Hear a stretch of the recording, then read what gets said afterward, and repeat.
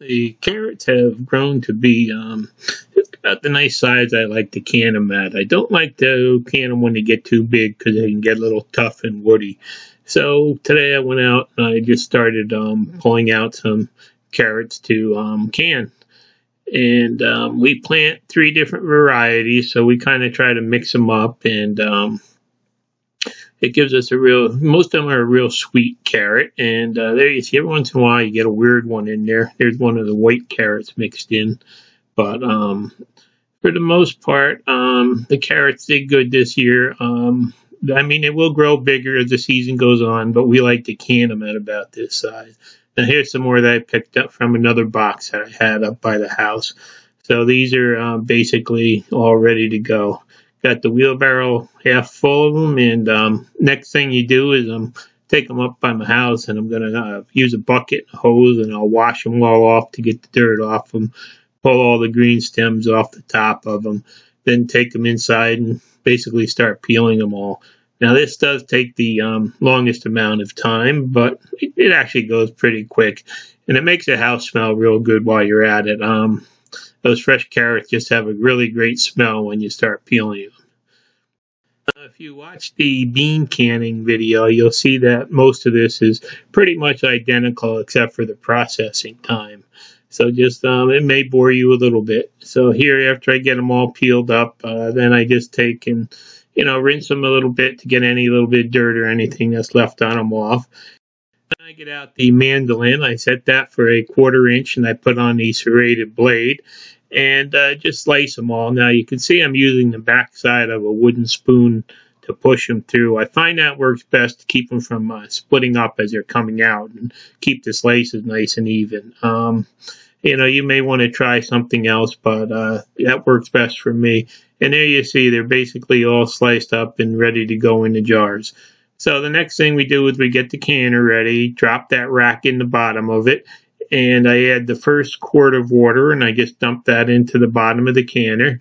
Then after washing and carefully inspecting the jars, I place the first row of jars down in the bottom of the canner. Now you can do 18 of these pint jars at a time. And here you see I take another quart of water, that second quart, and I just kind of divide it evenly between the jars, so when they heat up it'll help steam them and sterilize them. Then the 2 tablespoons full of vinegar goes in the bottom of the pot, and that helps keep the jars nice and shiny and keeps any minerals from building up on them.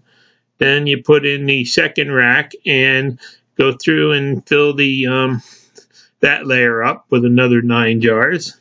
Now we try to be careful and not bang them together and whatnot, but you can get damages. I'll show you later. And then here it is, the third quart, final quart of water going in. And then just set the top on loosely, and I go out in my garage where I have a couple stoves set up, and I have a pot there full of water for the boiling water that'll go in them. And then I just leave the top loosely on the canner, and I steam the jars till they steam for about 10 minutes, and then carefully remove the top so you don't get burned, and drain the jars out and get ready to start filling them. Now, when you take the jars out, they're pretty hot, and they're all sterilized, so you want to be careful you don't get burned. And I've always put them on a wooden cutting board that doesn't give them any kind of thermal shock or anything. So once I get the first layer of jars out, I just go back through and I start filling it up with the pre-sliced carrots. And you find out that if you just put some in and then you shake them a little and put some in, you can pack them down pretty good. Then once all the jars are filled up, I like to put a half a teaspoon of salt in each jar.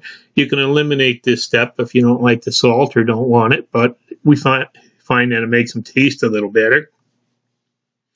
Then you go back and you have that pot of water that's boiling real good, and I fill the jars up to maybe about 1.5 inches from the top. I leave a little bit of room. On these, you need a 1-inch headspace when you can them. And I like to just leave them down a little bit.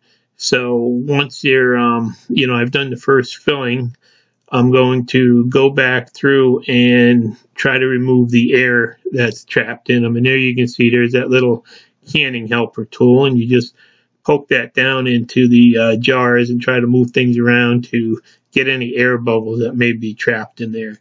Then you go back, you set the head space, and each one of those notches is a 1/4 inch. So with the 1 inch head space required, I just set it on the top notch and fill the jar up until the moisture is just touching the bottom of that. Then I just take a piece of paper towel to be safe, and I just wipe the top rim of each jar to make sure nothing has stuck on there. And in the meantime, you have a pot with the lids heating up on it. You just bring them up below boil and just let them like simmer for a little while, and that helps soften the seals and sterilize them while you're at it. So you just one of these little magnetic helpers really is a handy thing to have to, get the lids on without getting your fingers burned or anything. So basically you set the lids on, then just go back, and I just start all the rings at once and just try to, get them screwed down just finger tight if I can. And then once I have them all on there, I'll just go back and I'll just snug them up to the point where they need to be to go in the canner. Now it's time to start doing the second layer. So I just take that little divider shelf plate out, and same thing here. You take just take the bottles and dump them out and put them on the wooden cutting board, and then just carefully set the 9 full jars that you did in the bottom of the canner, and then just put that shelf back in it. And I'll set the top on here loosely. You don't want to lock it on yet. And then just go back and repeat all the steps with the next 9 jars. And that will give you the second layer. So that's why it's really handy to get a little bit deeper canner, so you can, it can run 18 of these pint jars at once in the canner, which really can make things go fast. So once these jars are all filled up like the first ones, and just set them back in the top layer of the canner, and try to do it carefully and try not to bang them together too much or anything, because they will get damaged easily. Now everything that you're dealing with here is extremely hot, and there's also a lot of hot steam coming out of the pot at the same time. So you want to be real careful and make sure that you don't burn yourself in this process. And once you get it all loaded up, just put the top on. This time line up the arrows on it and lock it together, and start to watch that little vent. That vent, after, I don't know, maybe about 20 minutes, will start steaming. And what you want to do is you want to let it steam for 10 minutes and then drop that weighted pressure valve on. Now it's just a matter of waiting for the pressure to come up. And when you're running the 18 pints at one time, it does take quite a while for the pressure to build. Then you'll see it'll get up to about 10 psi, and pretty soon that little, there you see it, that little weighted pressure control valve starts rocking on its own there. And then when it hits right about 11 psi, it'll be rocking pretty good. And then it's time to just start the timer. Now for these pints of carrots, it's 25-minute process time. So I started the timer when that hit the 11 psi. And now it's just a matter of waiting and keeping it at the proper pressure, so you can adjust the flame and cut it back to keep the pressure right. Then once your timer counts down, turn off the heat. And what I did is I walked away from this for about an hour and a half this time, because this load does have a lot of heat in it. And you'll see that the top there just it stops rocking, and about an hour and a half later I came back, carefully removed the lid, always spin it away from you so you don't get the steam in your face. And then it's a matter of just picking all the jars out and putting them on some wooden racks to finish cooling. As you can see, canning carrots really is a really easy process, and just get a ball blue book and follow all the times and pressures for your elevations.